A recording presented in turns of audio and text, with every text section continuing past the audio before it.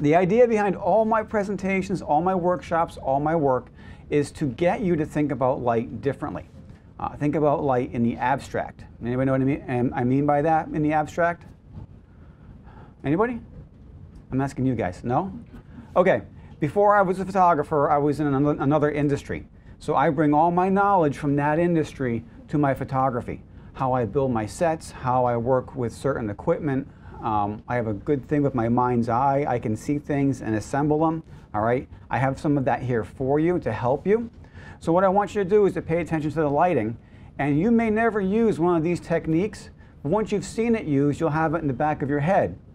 So say you go do a job or someone calls you, a client calls you up and they say, I need this or I need that, and you can't afford that modifier to do the job, you can use something else. And that's always my goal, is to get you to think about light differently, okay? Okay, the gear for the workshop is this. Besides regular light stands and a speed light and radio triggers, I use a small Rogue flash bender. If you've not used Rogue flash benders before, check them out. They are a fantastic product. All right, a PhotoFlex 45-inch convertible umbrella, California Sunbouce Micro Mini with its attendant grip head, 1/4-inch foam core V-flats, two 42 by 72 impact 5-in-1 reflectors, and a homemade reflector holder. And that's it. One speed light, 16 looks with that small amount of gear. Okay, we're going to go over all of this. Okay, so to begin with, who here shoots events? Anybody here shoots events? All right, good. We have a fairly decent, okay, good. When you shoot events, you put something on top of you put Speedlight on your camera, then you put something on top of that to modify your light or to bounce it around the room. One of the best and easiest ways to get started in off-camera flash is simply put that on your Speedlight and take your Speedlight, put it on a light stand. So here, I'm going to give you all my exposure information and a behind-the-scenes shot and a final from each look. I start always at 1/125th of a second at 5.6. My ISO for this shot is 500. White balance daylight, and I use a small Rogue flash bender. If you are not taking a custom white balance, set your white balance to daylight and you'll be very close right out of the gate. So when you go back later into whatever software you're using, you can copy and paste your edit, but they're all the same. So here I'm in a studio in New Haven. This is my friend's studio. I have a speed light on a light stand, a small Rogue flash bender mounted to it, and I'm bouncing light around the room, and that's all I'm doing. This is look number 1. So who wants to keep count? Anybody? No? Okay. And here's a final. All right? How easy is that? Anybody? Easy. It's incredibly easy. All I did was take that flash, got it off my camera, put it on a light stand, bounced it around the room, and that's it. That's a final. I did some processing on her skin, and that's pretty much out of my camera. Look number 2, reflective umbrella. If you're a photographer, one of the most important tools in your lighting kit is an umbrella. Get yourself a nice convertible, one that you can take the black backing off of, okay? You can use it reflective style or take the black backing off and use it shoot-through style. I have a couple of different looks here. Some are simple. One's a little really interesting and cool and always gets that aha, wow, that's pretty cool. Again, my exposure is 1/125th of a second, 5.6. ISO is 200, white balance is daylight, okay? You're going to see this over and over and over again until we get to the more advanced shooting style, shooting looks, where ISO plays a larger part because so much light gets lost. I'm using a PhotoFlex 45-inch convertible umbrella, all right? I've owned PhotoFlexes for my entire career in photography, and I really like them. The newer PhotoFlexes have fiber composite spines, so if they fall over outside, they don't break. Okay, this is a basic one light portrait, okay? My key light is approximately 45 degrees by 45 degrees off of my subject. That means it's roughly 45 degrees this way and 45 degrees up and coming back down on my subject. I have a seamless paper background, and here's my final.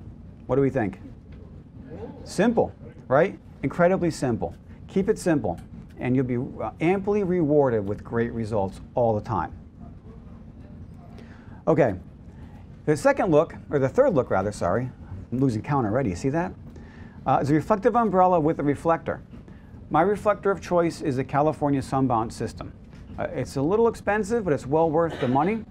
You can purchase a bracket that mounts it to a light stand, so if you're like me and you work alone, you don't have to pay an assistant, okay? I'll roll into a job, set up my lighting, set up my reflector, and I can go right to work alone. 1/125th of a second again at 5.6. ISO is 200, white balance is daylight, and my California Sunbouce with the grip head. And there it is, all right?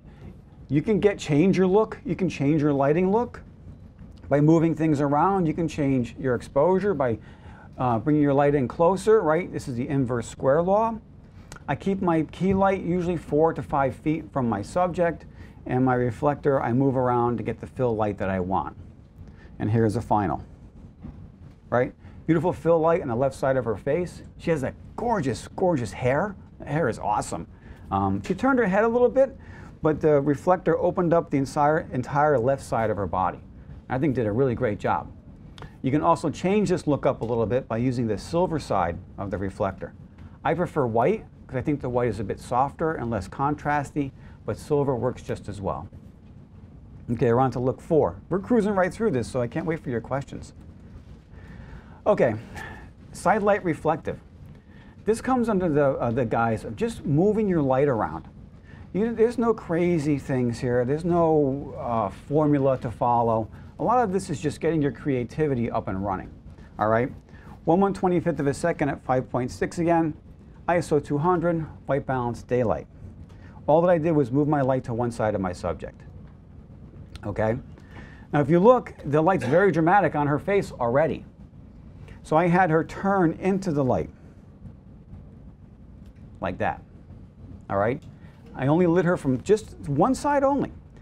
When you do this, the light's exiting the umbrella in such a broad swath that's lighting the background, and it's lighting her, and it's giving this beautiful shadow fall off on the left side of her face, okay? And all I did was move my light. I didn't change my position. I turned her into the light, and that was it. Okay, next look, crunched umbrella. I love doing this. This is a great look because this keeps you from buying an expensive beauty dish. You don't need to buy a beauty dish if you try this. This is one of the great things about using an umbrella. All right, again, all my exposure settings remain the same. I took the umbrella and collapsed it over the light. And that's all that I did, okay? Now look at how dramatic that light is on her face. And all the light shut down on the background. And all I did was walk over, click that little button, and collapse that umbrella from here right over to here, and just let it sit on top of the Speedlight. I had her look up into the light again. The background is darker, okay? You can see that the light's a little bit harder. You can see that on the left side, on her left arm, where that shadow from her dress or her torso is showing you that little strip of light on her left arm. Well, look at that. That's amazing. And all I did was shut the umbrella down. That was it. Okay? This is another atypical one light portrait. Shoot through umbrella with the reflector. All right, exposure all remains the same. 1/125th, 5.6, ISO 200, white balance, daylight, and my California Sunbouce with Micro Mini. All I did was add the reflector to one side. All right, I want you to take a look at where the reflector is. Not exactly at its position, but look how I have it mounted on the light stand. Instead of putting your reflector up to one side, move it like this and give it some angle. If you have a reflector from one side, you're getting fill only this way. If you bring it down, have your key light here, you're bringing fill back up all under here. And that's what we want to do. We want to fill light under the chin, under the nose, under the eyes. You actually are wrapping light around your subject, okay? And if you look, I know it's hard to tell here, my light is actually aimed to my reflector. Keep that central hot spot off the subject. Move that central hot spot to the reflector, and then you literally wrap your subject in light, and it's soft and pleasing. There's a final from this selection, right? It's a little warmer in tone, okay? Beautiful fill light up underneath, coming up this way, under her chin, under her nose, under her eyes, under her hair. Okay, we're going to stop right here for questions. This is my about my 1/3 point. Anybody? What's your name? Diego. Diego, what can I do for you? I just want to find out what's the setting on the actual flash? Is it in a manual mode or? Yep. Okay, Diego asks, what's the setting on the flash? All my flashes are set the same. My key light is always in manual mode, half power. Every shot you'll see here in this slideshow was shot in manual mode and at half power. So you scroll the mode button down until you hit M. Okay, if you shoot Canon, you'll go from ETTL to M. If you shoot Nikon, you scroll through ETTL, TTL, RPT, GN, A, till you finally hit M for manual. Then you just set the 1/2, half power.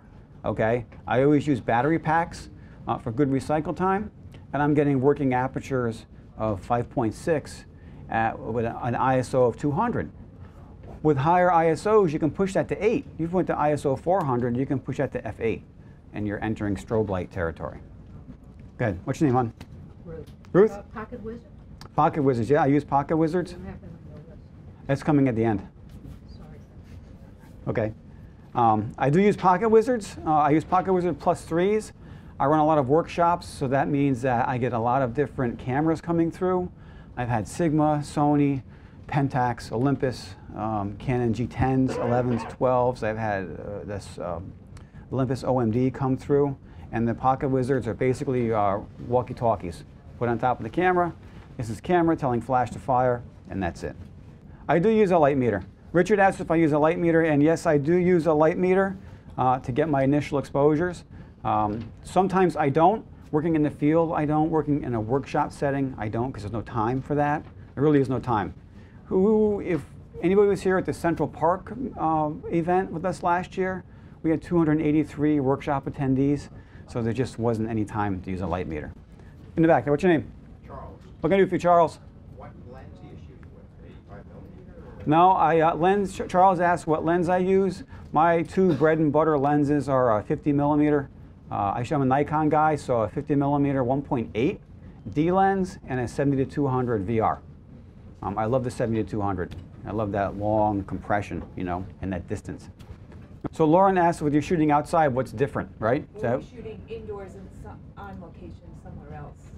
What do you mean? Not in your studio. Oh, if I'm on location somewhere else, what do I have to take into account? Is that what you're asking? When you're shooting, no matter where you're shooting, inside or outside, take account of the ambient light. Okay, try to bring some ambient light in if you can, or if not, you shut that down with exposure. Okay, shutter speed and aperture combined. All right, you can boost ISO if you want to bring some ambient light in, or bring your ISO down. Where are you shooting mostly, Lauren? Events. Events? Yeah. People's homes. Yep. For the event. Usually when I'm outside, my shutter speed's around 200ths of a second to 250. I do a high shutter speed, and I adjust my aperture and ISO from there with my flashes set to manual mode at half power. I have some outside shots in here coming later. Okay?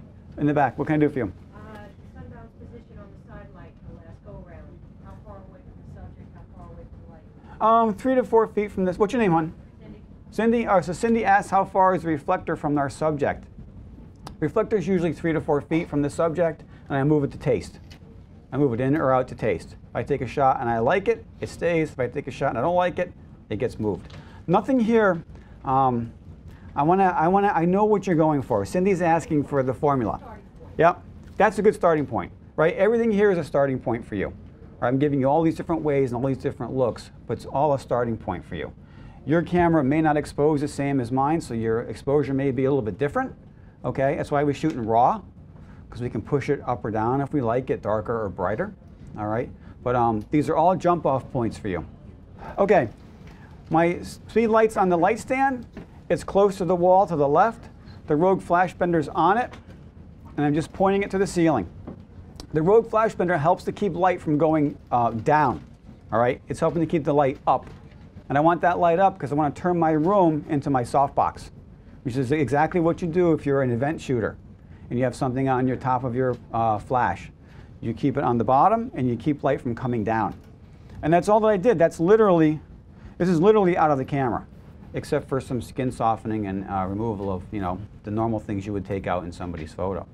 Can you shoot at a 9-foot ceiling for a studio? Or no? What's the minimum, the size of the tall walls? For bouncing your flash, John? Exactly. Here, this ceiling was probably 15 feet, okay? You have to play with your ISO and your aperture. You have to play with exposure here, because what happens is the light is so inefficient that you're just losing so much of it. So if we go back, I think I was at ISO 500. See that? So I got my base exposure, took my initial shot, didn't like it, but I want to stay at an aperture of 5.6. That's a good portrait aperture. Okay, I need a shutter speed that I know I can get handheld, and I'll boost ISO here in order to get my exposure right. Yes? Sorry. In a case like this... What's your name? Sorry. Sorry? In a case like this, what would you rather change, the ISO or the flash power?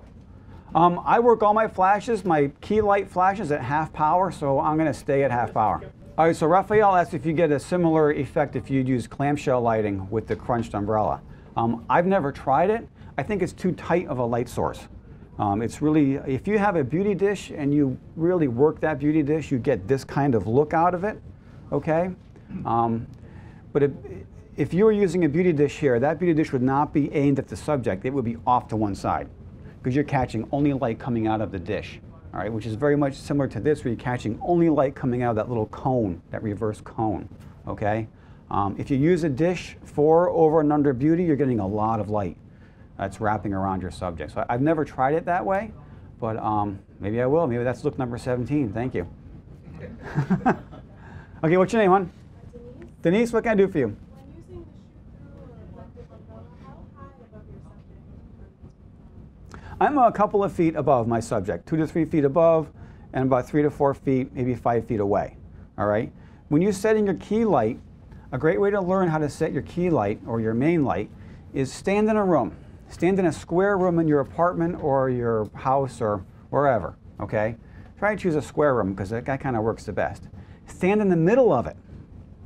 And then while you're standing here, point to the intersection of where the wall, 2 walls meet and the ceilings meet. That's where your key light goes. That's approximately your starting point, all right? Roughly 45 degrees up and 45 degrees off your main subject. And you got it, okay? Jeff asks, how deep do you put the umbrella in? So when you're using an umbrella bracket, you undo the nut, and you slip it in. Usually I go around between 3 and 6 inches, okay? And you can play with that for different effects, all right? When I do a high key background and I'm using reflective umbrellas, I pull them almost all the way through to keep that spill from coming out. Usually with a shoot-through umbrella, I'm about maybe between 4 and 6 inches. You go like this, right? You got it. That's about all you need. You're going to get a lot of spill out of the backside of an umbrella, but that's okay. That's okay. You know, let that light just go off where it goes and use what you're getting through the umbrella. Okay?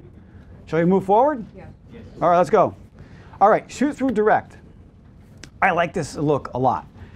And you'll see the next couple of looks, you're gonna see a lot of magazine covers and things of that nature because it's very soft, flat lighting. You wanna light your subject softly and flatly, but not make it flat light. Okay, you still want that detail. So again, all my exposure information remains the same.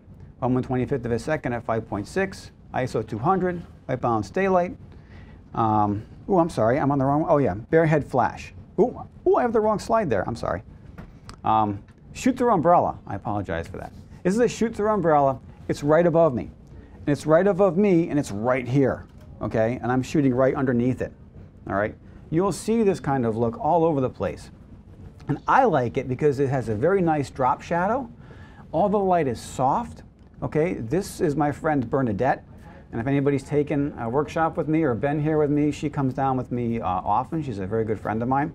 And she modeled for a workshop I ran in Chelsea. So I put my light above my head and I take my shot and this is what I have. Okay, she's right up against the wall.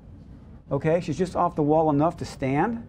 You have a very nice soft drop shadow behind her. It's almost imperceptible. All right, that light is soft and flat on her, but it's not flat. She's flatly lit, but the light's not flat. There's still drama and detail. The nice thing about photographing somebody like this is that light fills all their pores. So later in post-processing, because you're not cross-lighting, when you cross-light, all that light's going across the pores and you're seeing a lot of things that you probably don't want to see. When you flat light, all your pores get filled in. So post-processing becomes easier, all right, because you don't have to remove all those blemishes because you don't see them, because the light's filling in all the pores on your face. I like this lighting setup a lot. I think it's incredibly simple and it's really easy to execute. You get some white wall, some white seamless paper, and you're done. Okay, over and under beauty. This speaks to Raphael's question, over and under beauty. Over and under beauty is a little bit different. I love doing it. And the two shots I brought in to show you was the first time I ever shot over and under beauty with a Speedlight.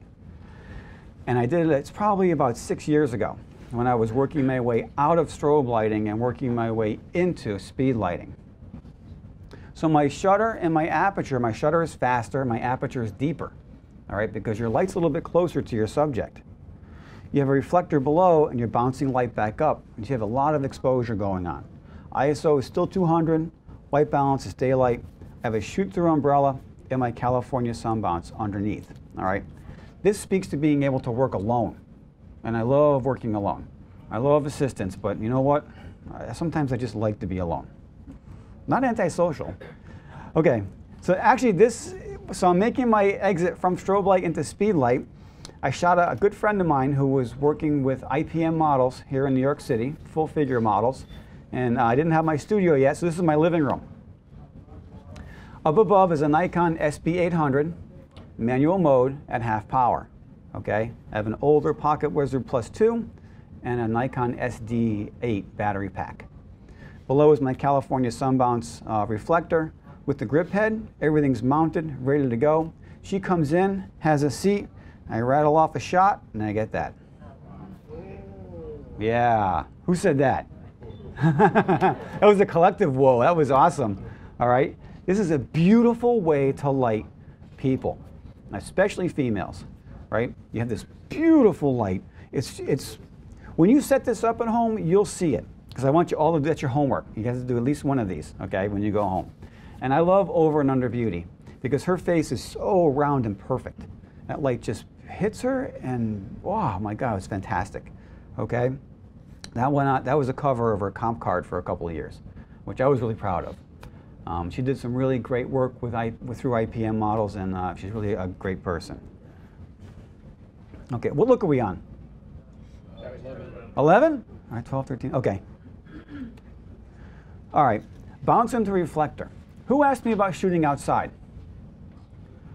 What's your name again, hon? Lauren. Lauren. Okay, Lauren asked me about shooting outside. My exposure changes here because this next series of shots is taken outside, all right? I brought a model in, and we did some portfolio work, and I did a lot of different things, and some of my work in this slideshow was done for this slideshow, but I didn't know it back then. So anyways, so I'm outside, so my shutter speed's 2/50th of a second. My aperture's 5.6, ISO's 200. So if you go back, I know I'm probably boring you all to death with exposure because it's all the same, right? It's all the same. I'm using a bare head flash, no modifier, no omni bounce on it, and a reflector, my California Sunbouce Micro Mini. What I've done here is I've put the reflector up high and I've pushed the light into it, okay? So very similar to the very first look that we saw where the light's bouncing around the room, I just have the light bouncing into the reflector and coming back to the model. Where it was a hazy late summer day, and we're in this location, it's full of graffiti, it was nasty. It's actually a skate park inside, skateboard park. All the kids were skateboarding, you can hear all the noise inside, and we're outside shooting, and it was a lot of fun. And if you don't have a wall to bounce your light off of, bring a reflector, and you have a wall you can bounce your light off of. One of the things I like about the California Sunbouce system is that you can put it onto a grip head and put it onto a light stand. So again, I'm working alone, okay? I know Elastilite now makes something I think you can mount to a light stand with a Speedlight bracket or something like that. Research your manufacturers to find something that suits your need. And there's a final, okay? Great. It was easy. It was a piece of cake. I stood her up against the garage door with all that crazy graffiti behind her, rattle off a bunch of shots, and then we moved on from there. Okay? So having a reflector gives you a wall to bounce off of. All right? Right? Okay, direct flash. This is another technique you'll see a lot of. And I think I just saw this in GQ magazine. Who was the cover? Beyonce was the cover. She was shot a little bit different, but it's a very similar idea. You'll see this a lot on white covers of magazine, Glamour magazine, Vanity Fair, whatever. The model goes up against a white wall, and you just hit them direct. As long as you get that flash off the axis of the camera, it changes the dynamic of how the flash interacts with your subject. What I really like about it is the way you get a nice hard, short drop shadow. So again, what's my exposure? At 5.6, ISO 200, right? I'm going to keep saying this over and over. White balance daylight, bare head flash. Okay, so I'm in this studio in New Haven. This was during a workshop. I took this during a workshop because I finally had a big enough room to take a photo where I can see and show you how this works, because my studio is not that big. So I have a bare head flash off to the left. At this time, that's a Nikon SB900, okay? Manual mode, half power. I have her up against a white seamless paper. Look at the shadow behind her, okay? There it is, right? And you'll see this a lot on the front, on the covers of magazines. It's a really simple, easy look to execute. Very easy to execute. And you would be surprised. It's utterly amazing how the light interacts with your subject. And not only that, you don't clip any highlights. You've got this direct flash with no clipped highlights. You know, if you put this flash on your camera, it would look completely different. You can modify this look.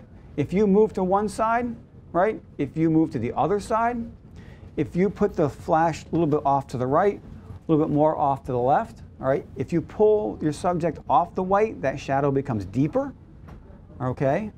And it's really a great way to do something, because how much equipment do we have?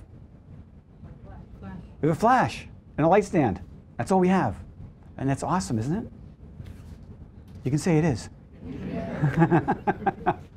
Okay, I'm going to stop for 1 second. Actually, I think I'm going to stop on this slide. We'll take our next set of questions at this juncture, and then we'll go from there. And Lauren, go ahead, hon. How, do you have to be that far away? Yeah. Yes, okay, Lauren asked, you have to be that far away. So I'm going to go back up one slide. Okay, you do have to be that far away. And the reason for that is, look at that spread of light. You can see the spread of light coming from the Speedlight. It's exiting the Speedlight and just going out all over the place. It actually fills that room, and that ceiling has got to be 15 feet high, okay? And you also have to shoot from where the light stand is, so it's good to use a longer lens. If you step forward, if I step forward and maybe shot from where the edge of the white seamless paper is taped to the floor, you would see my shadow on the white, because the light would be hitting me. Okay, so you need to shoot back, all right? You need a lot of room. You don't need a lot of room. I could do it in this room, quite honestly. And I can probably do it going this way, in the 16-foot way. Absolutely. Put the light right behind me here, shoot right at the light about here, and put my subject up against the wall. So you can do it in a small space. Your exposure will change. So don't call me up and say, Bob, I did what you did, but my exposure was f8, not 5.6. Okay? So once again, everybody's exposure may be a little bit different depending on your location. But these are all jump-off points. Yes, what's your name? Hey, Robert Charles. What can I do for you, Charles? In number 4 and in this one, it looks like you're shooting, when I shoot people, I try to shoot eye level. It looks like you're shooting a little below eye level, are you? I do shoot a touch below eye level. So what's your name again? Charles. Charles. So Charles asked if I shoot below eye level. I do. I tend to squinch down a little bit, and that puts your subject up in the frame. So what you're looking at the image, it looks more like you're looking at them at eye level. Okay, this is a thing from, like, this is a fashion kind of thing, where you would use a waist level viewfinder and a Mamiya or a Hasselblad, and your camera is literally down here, okay? So the subject looks like he or she is higher in the frame, so it looks more like they're looking at you directly, okay, as opposed to up or slightly down. A lot of my I pose a lot of my subjects standing. I like the standing pose. A reason for that is I had a gentleman come in for a corporate headshot and he sat down and his jacket bunched up. I stood him up, set him like this, right? Rattle off 3 shots and I was done. Okay, I like people standing. You can move them around more. Right? Go ahead. What's your name? Deborah. Deborah, what can I do for you? Can you go over the over and under shot again? Sure. Let's go back to over and under beauty. That shot or the? Yeah, that one. That shot. How did you do that? How did I do it in the living room? Yeah, you said it was in your living room. That's it right there. You're looking at it. That's my couch. That's my dining room table on the right. I used to collect World War I posters. That's my World War I poster up on the wall. It's a bright sunny day. So my shutter speed reflected some of the ambient light in the room. It was like 7.1. 7.1. What's your name again, hon? Deborah. Deborah. One of the things that happens when you shoot over and under beauty or clamshell lighting is that your light, when you get the whole thing set up, it's really close to your subject. So much light's coming out and bouncing off the reflector and back up into under the chin, under the nose and eyes that your aperture becomes deeper. Because if you're not playing with shutter speed, you're going to be playing with aperture, okay? I don't shoot a lot of high-speed sync, so I don't go beyond 1/250th of a second. When I do shoot high-speed sync, I do things a little bit differently because I had a lot of problems doing that over the past, so I stick with a shutter speed of 250, then I start moving aperture up and down, okay? Someone had the hand. You said someone else made something similar to the Sunbouce? Yeah, what's your name? Aquino. Aquino. So Aquino asked if somebody else makes something similar to the California Sunbouce. Yes, Lastolite has a product. I think it's called the Tri-Grip. And I believe they have a bracket that will allow you to mount it to a light stand. All right, so it's another brand to look at, which I think is less expensive than California Sunbouce. What can I do for you? 2 questions. Can you go back to shoot through direct? Certainly. What's your name? Frank. Right there. Yep. We should zoom in a bit more because I can't see exactly how the flash is set up there. Oh, yeah, because I took the shot while it was firing. Okay, here it is. I'm standing here. You're my subject. We're probably 7 or 8 feet away. Light stand, speed light, umbrella, it's right here above me. If you have an 8-foot light stand, push it all the way up, and you're done. Literally, that's all you're done. What's your name? Francis. Francis, what can I do for you? With the direct flash, what's the zoom setting on your speed light? Is it automatic or is it on 24 or? This right here? Yes, sir. It's on whatever the default was, probably 24 millimeters. I'm a default kind of guy. I know what you're saying, Francis. You can Francis is asking what my zoom setting is on the flash head here. Okay, so you can change and alter the look of your photographs if you zoom the flash head in or out. All right, I'm a default kind of guy. Take my flash out of my bag, take the omni-bounce off it, and whatever the factory setting is, there we go. I like the default setting because I don't have to think about it. Number 1. And number 2, usually it's wide enough to give me a nice spread of light. And I'm telling you, if you try this, this is a great technique. It's a lot of fun, and you can get some great looks. And I love this look. It's really simple. I love the simplicity of the look, right? I mean, let's figure it out. How many people own more than one speedlight? Okay, how many people use more than one speedlight? Okay, how many people, let's go, keep going. How many people have 3 speedlights? 4, 5, 6, 7, 8. I have 9. I don't know why I ever decided to get 9. 9 speedlights, but anyways. And I did a shoot where I used all 9 of them. And it was really great. I did a fashion look. I did a runway look where we used 9 speedlights. And it was one of those experimental things because I don't use that many. My camera bag holds 3 speedlights, and that's what I bring with me every day. It was a lot of fun to set up, really hard to execute because I had a key light above, a ring light for fill, a kicker light below, 2 edge lights, 2 edge lights behind my set, a hair light, and an edge light to light the background with a grid. And it was really hard to set up. So stick with 2 or 3 because it's much easier. What's your name? Irene, I have 2 questions. Go ahead, Irene. The first one pertaining to this slide. How did you avoid the shadow drop, the shadow in the back? Oh, behind her right now? This is a great technique, and I'm glad you brought that up, Irene. You can change that shadow by moving your subject back to or away from the background. So in the final, I have her as back as far as she'll go to the white seamless before she steps through where the sweep is. Okay, before she takes that heel and punctures that white paper and ruins it for me forever. I've got her as far as I can go. You can get that shadow even closer if you can put that person right on the wall. But if you drag that person off the wall by like 2 feet, that shadow gets deeper. And you can do a really cool pose like this and have the shadow of her arms fall back on her. It's really a great deal. Experiment. Definitely experiment. Go ahead, second question. You had 2 parts? The reflector, is it silver or white, as you mentioned before? I use white. 99% of the time, my reflector's on the white side, not the silver side. I think the silver side gives a touch too much, it's too hard. And I'll go over that. I have a slide later on that shows you the difference between using white and silver. Okay? Okay, good. What lens are you using for this shot? It's John, right? Jeff, and Jeff, you're about 16 feet away, it looked like? Or? Yep, I'm about 12 to 14 feet away. So Jeff asked how far away from my subject, about 12 feet in that neighborhood. Okay? I'm using a 70 to 200 vibration reduction lens because as I get older, I'm getting shakier. And I like the longer lenses for compression. Okay? But also, with this lighting look, if you step forward, you are actually stepping into the light on your subject. So if I step forward 4 or 5 feet, you would see my shadow on her legs. You would see my outline, right? Which is much better, you know. So Richard asked why I use the Sunbouce and not a reflective umbrella. This is the reason. I took this about 2 years ago. It was not for this presentation. I'm a lighting junkie, right? When I come to B&H Photo, I can tell you, you ask anybody who knows me, first place I go is lighting department. And I'm checking out the new Elinchrom, the new Hensel. I'm seeing what Profoto's got going, right? And I'm dreaming because I left strobe lighting for speed lighting. So, you know, I want that really cool, great gear. But I like to manipulate and try new things.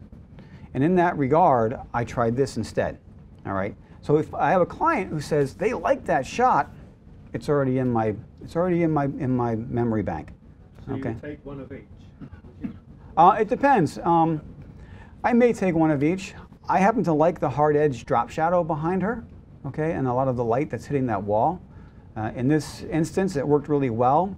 Gave me a good exposure for a bright, hazy day while we were in the shade. It's something new. That's the whole reason behind this, is to give you something new. Okay, go ahead.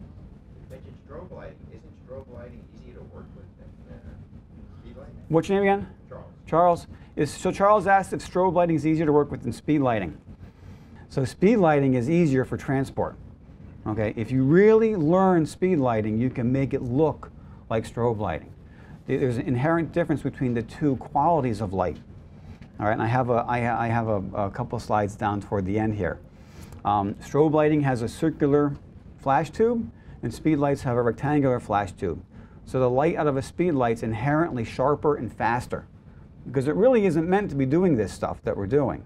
But a strobe light is, and when the light exits a strobe, it exits in that circular pattern, so it's immediately a different quality of light. All right. If I have my druthers, I would probably run around with a couple of battery packs and a couple of strobe lights. I need to make a living. That means I need to work quickly. If anybody's ever shot editorial, you know that editorial needs to go fast. So you roll in, set up your job, take your shots, and you roll out. That's okay. Back to the over-under. Sure. That shot of a setup shot. Yep. Is your subject sitting on the stool? She's sitting on the stool. Okay. Yep. And she's looking, I'm slightly above her, so she's looking up to me a little bit. And I can't make out what that umbrella is doing. Can you just explain it to me? Sure. Okay. Set your umbrella onto your umbrella bracket and tip it all the way forward as far as it will go till the umbrella actually touches the light stand. Can't go any further. Okay? Actually, what happens is you've created this clamshell appearance, right? Because the umbrella is like this, and you have the reflector down below. When you bring your subject in, the main part of the light, that central hot part, the middle part, actually skims over the top of the head. And all the light that's hitting your subject, there's light that's coming out and around the umbrella and hitting the reflector, which is great because you want to avoid that central hotspot. You'll avoid clipped highlights, because that's always hard and ridiculously impossible to fix later on. So you want to avoid that. You know, try this at home. I mean, it's really a great way to light people. And that's a great shot. She looks fabulous. So Ruth asked about the sweet spot of your lens, and she's saying that because I'm using higher end lenses than she's using, quite possibly, right? You have more money than I wouldn't know. I don't know about that.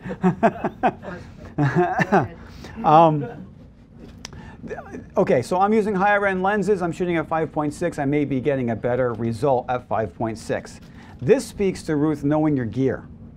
Know your gear. If your sweet spot is 8 and you get everything sharp in the photo at f8, okay, but you know at 5.6 your edges are a touch soft, okay, you can do a couple of things. Right? You can boost your ISO to 400 and you just went from 5.6 to 8 and now you're cool. Okay, if not, if you can't do that, right, shoot to crop. All right, shoot your subject to crop. So if I'm doing a headshot and I know I'm shooting at, say, f2.8, a natural light, I know my fall off around the edges of the lens is a little bit soft. I'm going to put my person in the middle where I know it's sharp, and then I can crop it later. Okay, it speaks to knowing your gear. Know what you have. I don't step out my door without. I'm always testing. I'm always shooting. I'm always doing something. Okay, to figure out how I can make my work better and do it faster. And like I said, if you shoot editorial, I shoot a lot of editorial back home, and it's rapid. It's you show up at a restaurant, you shoot the food. They don't want you there because it's probably 5 o'clock in the afternoon and dinner hours coming in. You need to get the work done and then move along. So really know your gear, and it sounds like you do. So you're ahead of the game. Okay, shall we move forward or a couple more questions? Move forward. All right, good. V flats. Has anybody ever seen V flats, or what's commonly known as a bookend? Yeah, okay. Who's seen them? Who's used them? Anybody shot into them? I love V-flats. I think they're awesome. The quality of light is amazing out of a V-flat. Okay, so my exposure here changes. On 1/25 to f5, ISO 500. In this particular series, I dropped my aperture just a little bit because I wanted to keep my ISO down. I didn't want to go to 800 or above. White balance is daylight again. To make a V-flat or a bookend, you purchase 2 pieces of 1/4-inch foam core or 1/2-inch foam core or polystyrene. You lay them on the floor together, run a piece of tape down the center, and you stand them up. And you open it like a book. And that's all that it is. It's a perfect way to reflect light. It's a perfect way to bounce light into and around a room, okay, or to flag light off.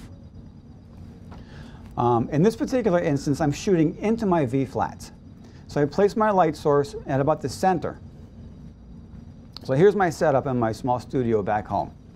I've got an SB910, manual mode at half power, okay? This particular this is 1/4-inch foam core. I cut a solid 1.5 feet off the top because it can be a pain to maneuver around the room, all right? I opened it up, I shoved my light into it, I took my model, I had her up against the white wall, and I wound up pulling her off the white wall about 2 feet. So she's about 2 feet off the white wall. I'm probably 6 feet away from her with this whole setup. And that's literally out of the camera. I did a little skin softening, and that's all that I did. All right? The light is flat, but she's not flatly lit. She's beautifully lit, I think. Right? It's almost like using a ring light without the expense of a ring light. Okay? And this is really simple to do. You stick your light into the corner, take a shot, and you're done. Okay?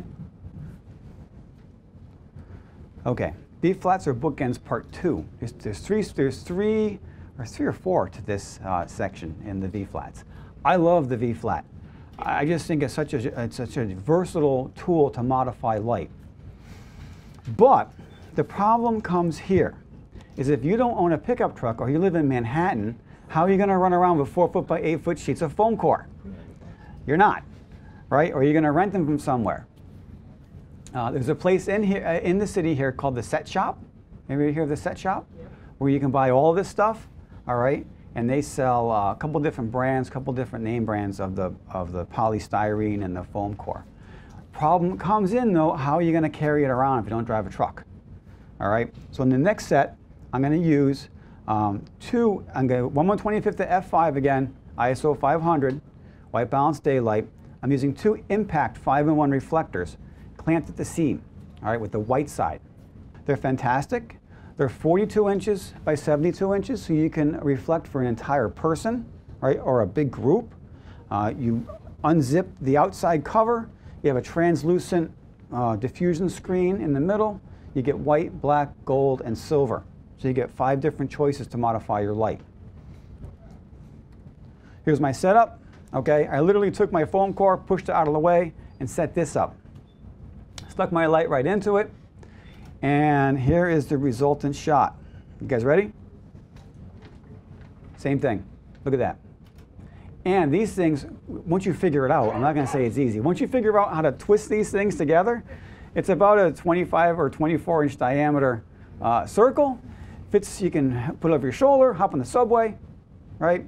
Take a taxi, and you can get to your location or shoot in your studio or whatever with the reflectors. All right, so let's go back to that. I just popped them open.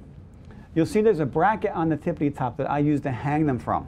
And I'm going to show you how to make that bracket. Just a couple of small pieces that I got here at B&H. And that bracket allows the reflector to hang vertically, perfectly vertically. Because if you've ever used a large reflector, if you clamp it to the top of a light stand, it sits at an angle, right? We want to get rid of that. I'm going to show you how to do that. Go ahead. Where does the model go? She's right against the wall. She's utterly against the white wall. I'll show you. There's a photo later on of where she's posed. She's right against the wall. The model's. So if I were doing this and I was the model, I'm right here. And then where the V flag? About 5 feet that way. Yep. I'll show you. You'll see it. Okay, so I shot 2/3 body. Again, this is right out of the camera. She didn't even need any skin smoothing. She's gorgeous. Okay, B-flats or bookends part 2. Here, I did the same exact thing, but I was curious about using the silver side of the reflector.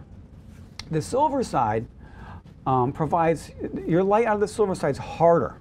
Okay, exposure remained the same, but the quality of light is harder. So what happened was, there's the silver side, see that? Okay.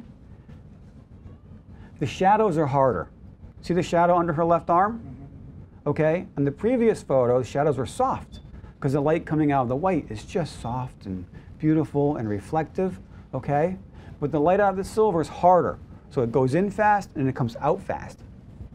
I didn't quite like that. I thought that was too much for me, okay? You could zoom in and do a headshot and not have to worry about it, but the simple fact that the silver gave me such hard light, if you were to try this, I would say stick with white, right? Because white gives you a smoother and a nicer feel, a nicer finished product. Okay, I have a bonus, then we'll go to the behind the scenes shot. I wanted to try a strobe light.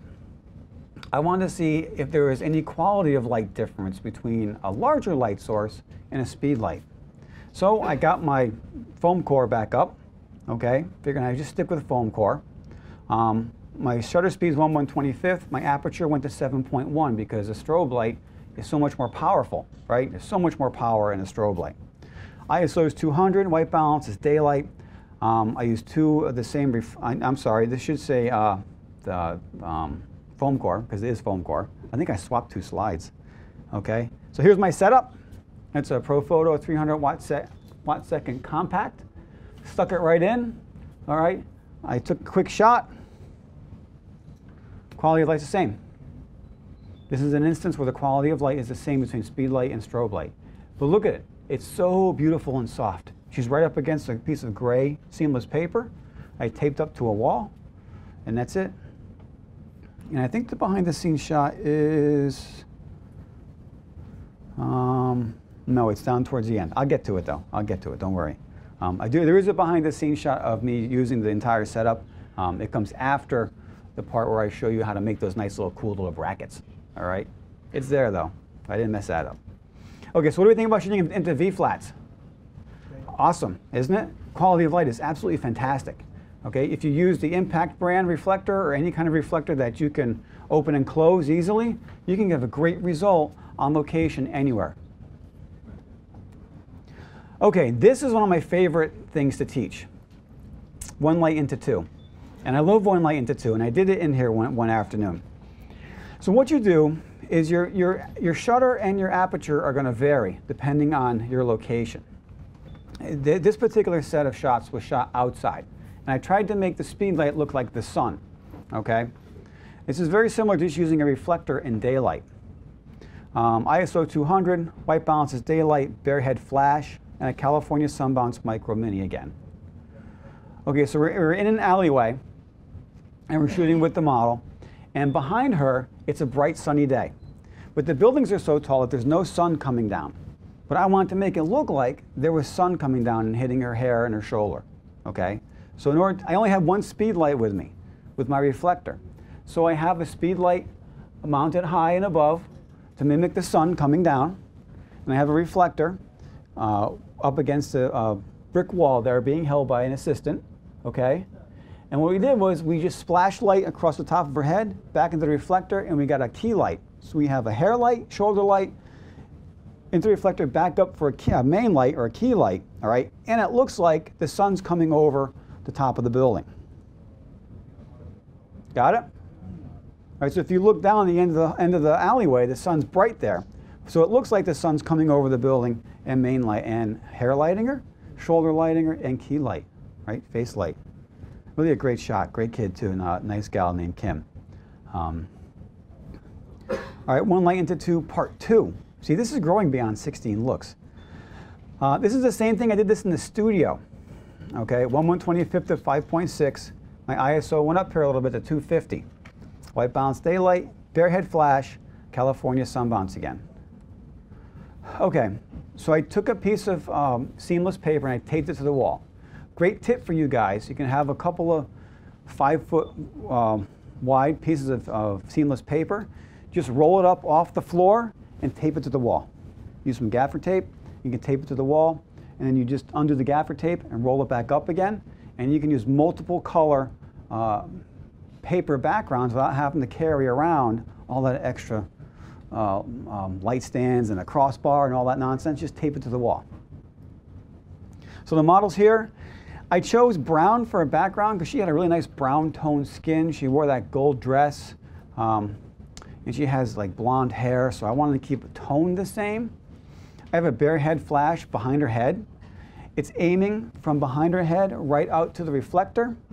In this instance, the reflector is the silver side because I needed to bring a lot of light back in to the front. Okay, so the key light is behind her head. It's skimming behind her head, hitting the reflector and coming back. And this is what I wound up with for a headshot,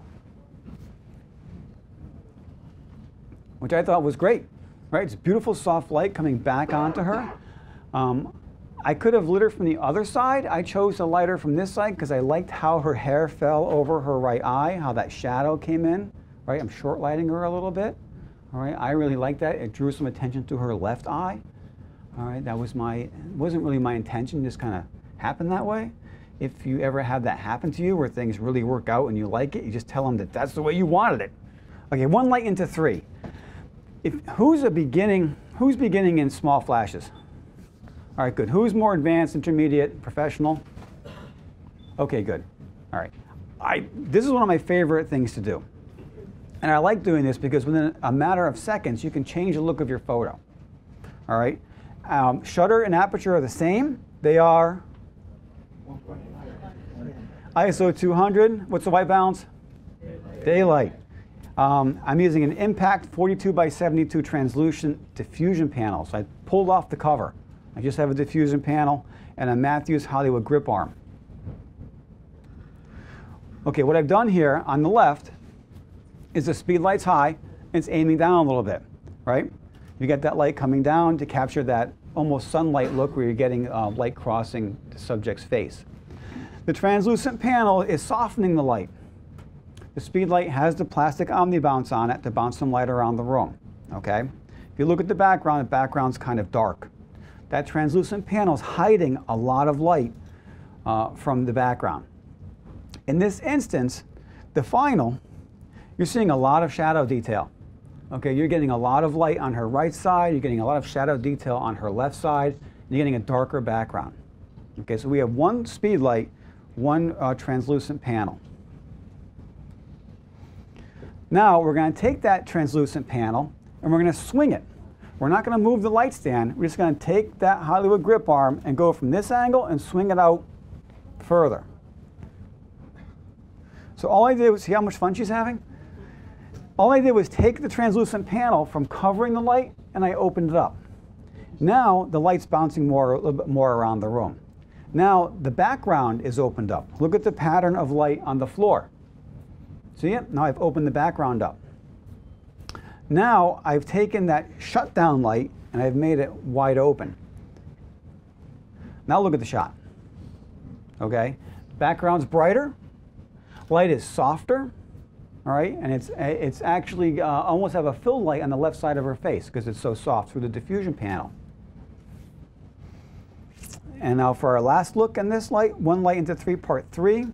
Aperture, shutter, ISO, everything remains the same. In this look, I brought a reflector in.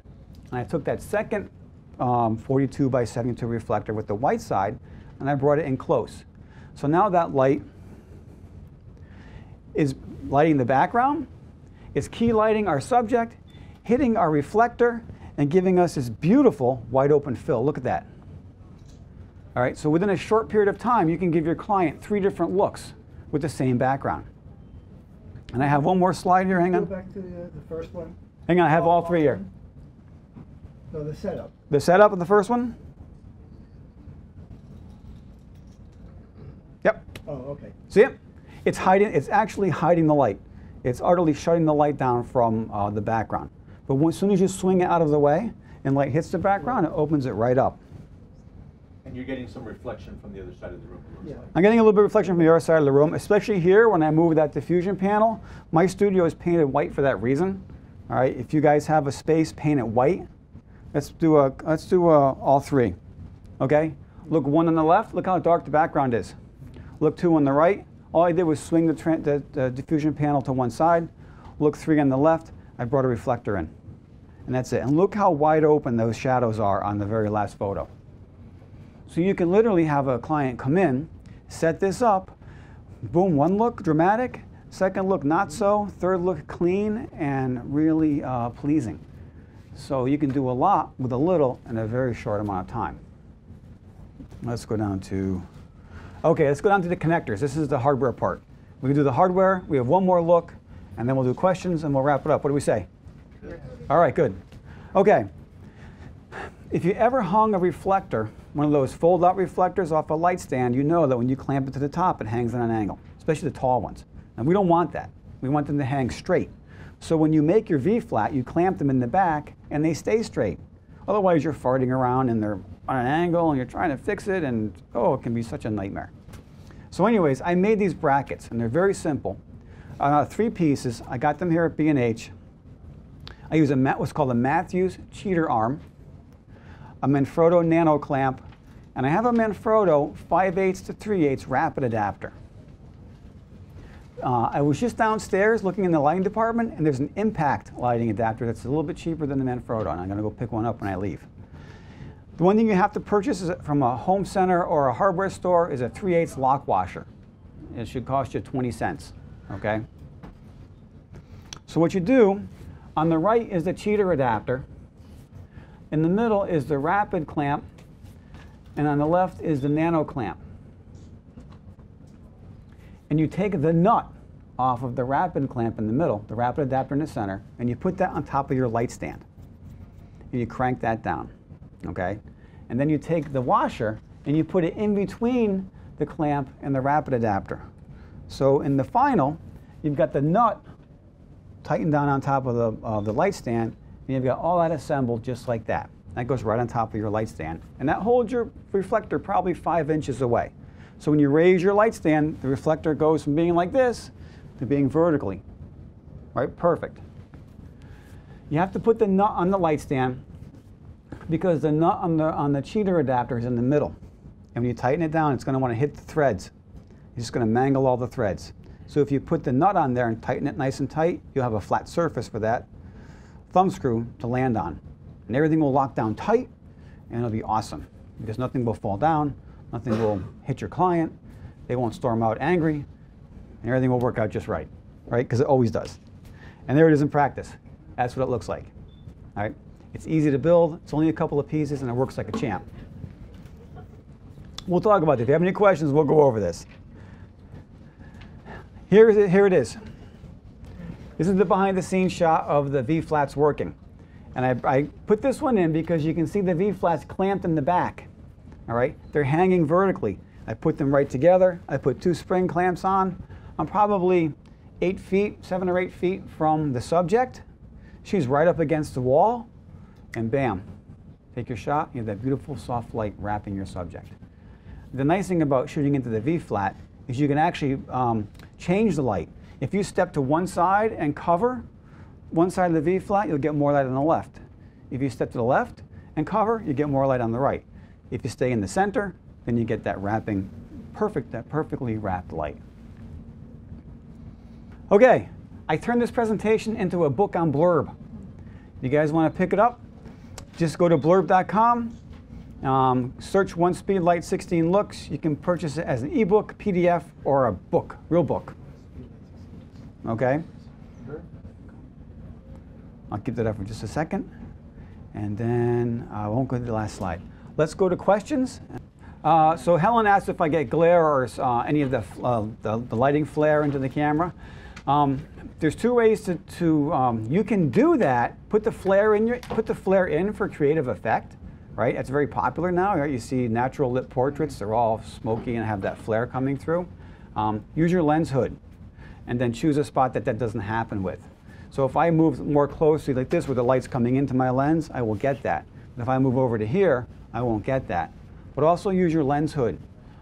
You're given a lens hood because for a reason. Right? It keeps stray light out of entering the edge of the lens. There's another reason for that, is that if you're in a crowd of people, no one touches your front lens element.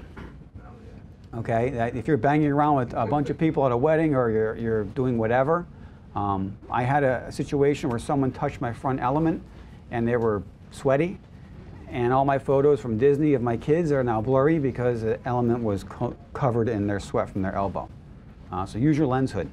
And add that for effect. Try that. Try doing that. I love doing that crazy stuff. People don't like it, but I like that. What are you going to do? You take 300 photos. You got to do something different, right? Right? If you do a portfolio sitting, you're looking at least 300 shots. Because you can go through so quick. You can change lighting looks so quickly with a speed light and a couple of reflectors. Okay, who's up? Do you use soft boxes at all? Do I use soft? What's your name again? Richard. Richard, I do use soft boxes. I do use soft boxes for my corporate work. My corporate headshots are all shot with a Creative Light softbox. If you guys are looking for a great softbox solution, I use Creative Light. They no longer manufacture boxes. Now they manufacture the Profoto RFIs under that brand name. They have a great speed ring for a speed light. And it's really strong and it works really well. It's a 24 by 36. I think 24 by 36 is the best size for a softbox for a speed light. It really gives you the best coverage and soft. Which do you prefer, the umbrella or? Which do I prefer? I prefer the umbrella. Why do I prefer the umbrella, you're going to ask? I can tell, I can see that question coming out. Why do I prefer the umbrella? Portable. If it breaks, it's 30 bucks, right? Not 300. Okay, we got how many different looks? We rolled through 5 different looks or 6 looks with an umbrella. Okay, reflective with a reflector, reflective side light, crunched, which I know was that's a big hit. That's always a good, and shoot through, right? In a couple different configurations. You can do a lot with a little, and if it falls over, how much is it? 30 bucks. 30 bucks. Doesn't break the bank, right? A nice Profoto RFI is going to run you 300 easy. Yeah. Jeff asked if I could use something other than Pocket Wizards, like the Nikon Creative Lighting System, okay, or another triggering system. Absolutely. When you're inside, that works easy because the infrared bounces around the room. When you're outside, that's when you run into problems because the infrared doesn't, the receiver may not see the sender. I've gotten good results, like 20, 30 feet away if you're aiming your light right at the receiver, but it can be a little difficult to get your result that you want. I like the Pocket Wizards. They're reliable. They just work. You put it on your camera and they work. And I've had instances of using other branded triggers and you put it on your camera and they don't work. You know, and if, hang on, if you, like I ran a workshop, someone came, anybody ever see a Sigma camera, like in real life? I couldn't believe it. The guy rolls in with a Sigma SD Merrill. I was like, oh my God, this thing is so cool. I've never really seen one. I've seen the advertisement, but never really saw one. And I put a Pocket Wizard on top of his camera. He went to work. Canon G10 could shoot. Olympus OMD can shoot. Sony has that crazy old hot shoe from Minolta. I carry an adapter with me. I stick it on and the guy can put a Pocket Wizard on and shoot. So for me, because I run so many workshops and things of that nature, but Nikon CLS will work for you, absolutely. So if you have a camera that doesn't have commander mode, you can actually use Pocket Wizard? Absolutely. Deborah asks if your camera doesn't have a commander mode, the Nikon CLS. What camera do you shoot, Deborah? 5200. D5200? That doesn't have commander mode? No. Then actually, you can. Do you have 2 flashes or 1? 2 flashes? Oh, I'll give you guys a little trick. You ready? Yeah. Set your if you have 2 flashes, right? Set your second flash into slave mode. All right. You have an SB800, it's SU4, and the Nikon mode's SU4. I'm not sure about the Canon or anybody else, but as long as that infrared receiver can see a master flash, you can aim it toward the receiver and it will flash. Put something over that flash so you hide it from your subject and it will work outside. I ran a workshop last year with Rogue flash benders where all my attendees had on-camera flashes, Canon, Nikon, and Sony. And I put a large Rogue flash bender on the on-camera flash, and as long as my SB800 saw the flash fire, the receiver would see it, it would fire. So I had 2 lights going with multiple cameras and multiple systems going. As long as that is in slave mode and it will see the key light, it will fire. So you don't have to purchase any crazy triggers. Well, that's good. It's great.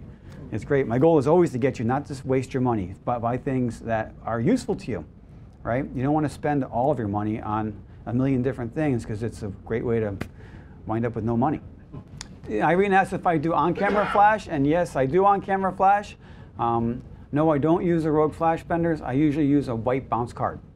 I make my bounce cards out of white foam paper.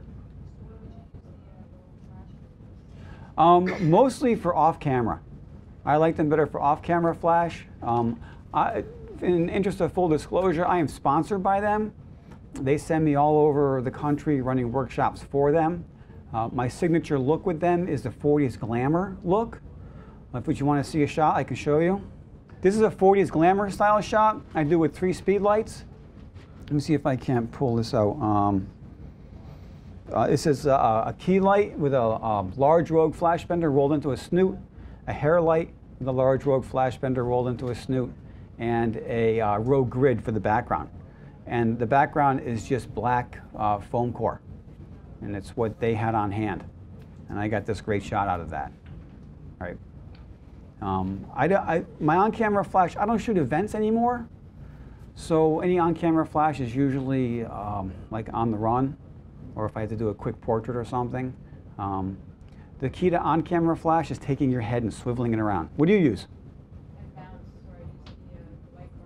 Yeah, I don't use a white card that's in. I use a piece of white foam paper. So go to a Walmart, go to CVS, and get the craft paper. You know what I'm talking about? And then you cut it into pieces like 6 by 6 and put it on your flash. I use that instead. It's like half a snoot. Very similar to the Rogue flash bender, but it doesn't weigh anything. Flash benders have some weight to them, and they may take your flash head and make it go flat. We don't want that. We want it up. We want to bounce it around the room.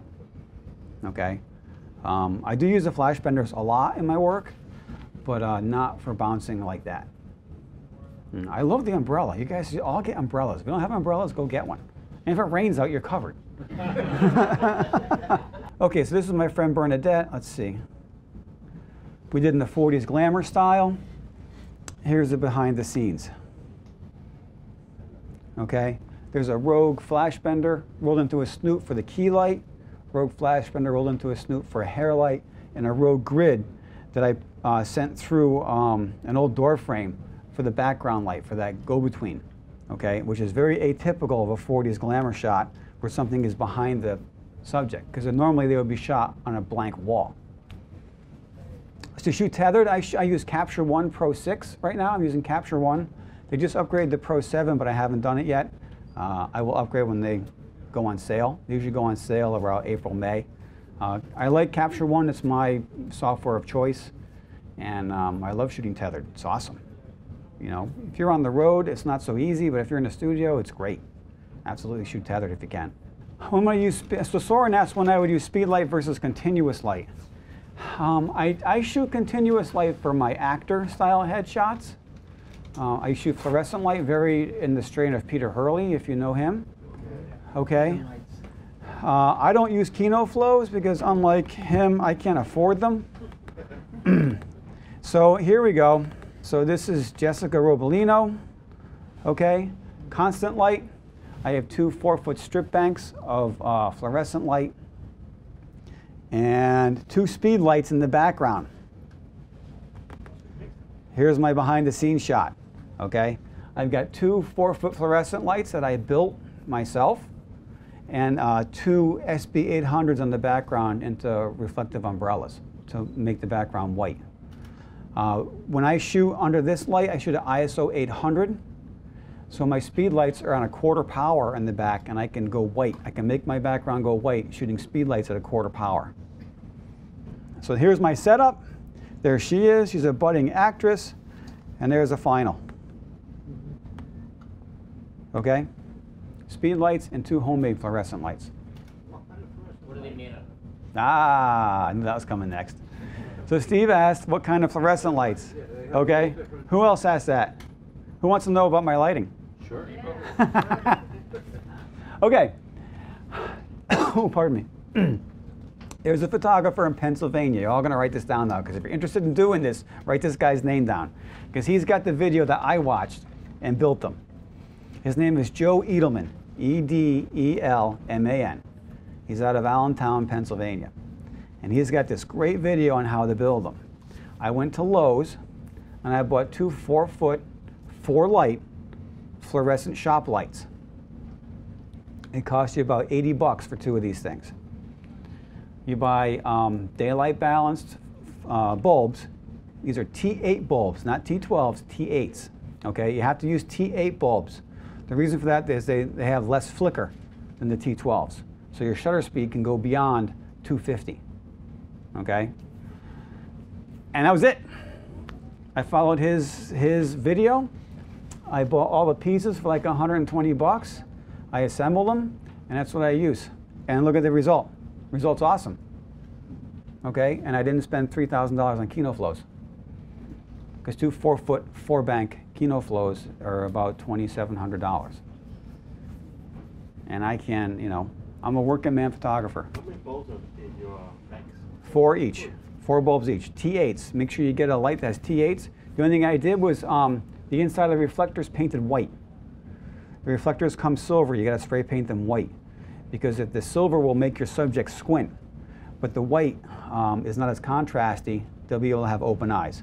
I set my camera on my tripod, shutter speed of 1/125th of a second, aperture of about 6.3, 7.1, depending on the subject's skin tone, ISO 800. What was the name of that photographer? Joe Edelman, E-D-E-L-M-A-N. Watch his video. What was the light balance for? Is it? White balance, I do custom white balance under this light. If you guys choose to build these lights, which I highly recommend, you'll need to take a custom white balance, because they favor the yellow and green side, terribly so. So if you take a custom white balance, you'll get a good white balance out of the gate. I used a Expo disc. Expo Imaging makes what's called the Expo disc. And this shot you're looking at on the left is right out of the camera. No retouching, no nothing. I shot tethered, and I adjusted my exposure, and that's an out of the camera shot. Who has an Expo disc here? Anybody? You know how to go? You guys know how to use it? Okay. You take the Expo disc, and you put it in front of your lens, okay, and then you aim it towards the key light, and you take your custom. You shooting Nikon or Canon? Canon. You shoot it, and then you take that photograph and you assign that white balance of that photograph to your set in the custom white balance setting. Nikons are different. You want a white balance for the key light because that's where all of your light's coming from. I got a white balance of 5189 with a tint of like 6.3. So what happens is this particular kind of light, because it's not made for photography, it's not specifically made and designed for photography, it will give you a crazy tint color. So you'll have like a really good white balance, but then it'll be tinted to the green or to the yellow side, and you'll be wondering how come you got to take all the yellows out of that photo, and that's the reason why. But if you take a custom white balance, all that's handled for you. I took a custom, it went into my laptop, I took a test shot, it was perfect, just went to work. And what if you're doing an event? Can you do that as well? Events are tougher because it usually isn't enough time. Who shoots events here? Okay, I don't shoot events much anymore. I do some once in a while. Get yourself, you know what you want to do for event work? What I do? I use a Kodak Gray card. Anybody ever hear of this? Okay. If you purchase a Kodak Gray card from B&H Photo, you get this great little package for like $30. You get 2 8x10 cards, and you get a bonus like 4x5 card. I take the 4x5 card, I stick it in my pocket. And if I'm under a crazy lighting situation, I take it out, take a shot of it under that lighting situation, and then go to work. Then go back, click on that with my white balance dropper, correct it right there, and then correct that whole set. In Lightroom? In Lightroom. If you're in Lightroom, yes. Yeah. Did I fill up enough time? Thank you so much for coming. Whether you're a hobbyist or a professional, B&H has the answers to your questions. Experience a world of technology at our New York City Superstore.